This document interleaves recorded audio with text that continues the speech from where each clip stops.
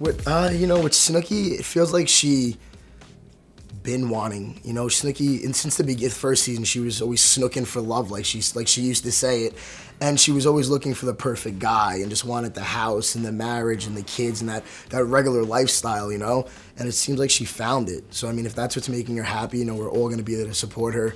Like one. Now we really are like a family, because now it's like, now we have a kid. It's like, wow, I'm gonna be an uncle almost.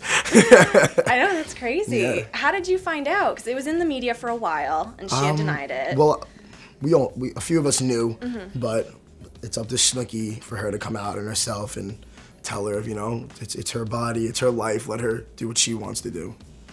When did she tell you? She told me a while before everyone else. She told me, but like I said, it was up to her to tell everybody. Right. No one knew what she wanted to do. Absolutely. What kind of mom do you think she's gonna be? Snooki is a funny person. She's a great friend. I think that she's gonna turn into be a great mother. She's very caring, and she's always, like the last season, she bought me the bike. You know what I mean? And she's a good friend, so I think she's gonna carry that into being a mother.